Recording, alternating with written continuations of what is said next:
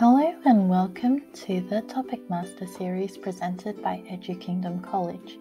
In this video, we will be looking at adjectival and adverbial phrases.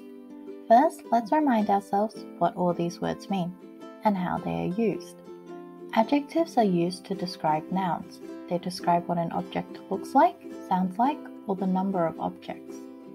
Adverbs describe verbs. They describe how, when, or where something happens. A phrase is a group of more than one word. They give us extra information, but do not make sense by themselves.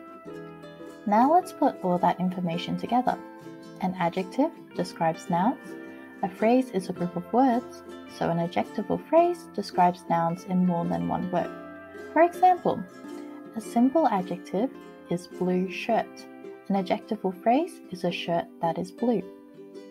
Adverbial phrases work the same way. They describe verbs in more than one word.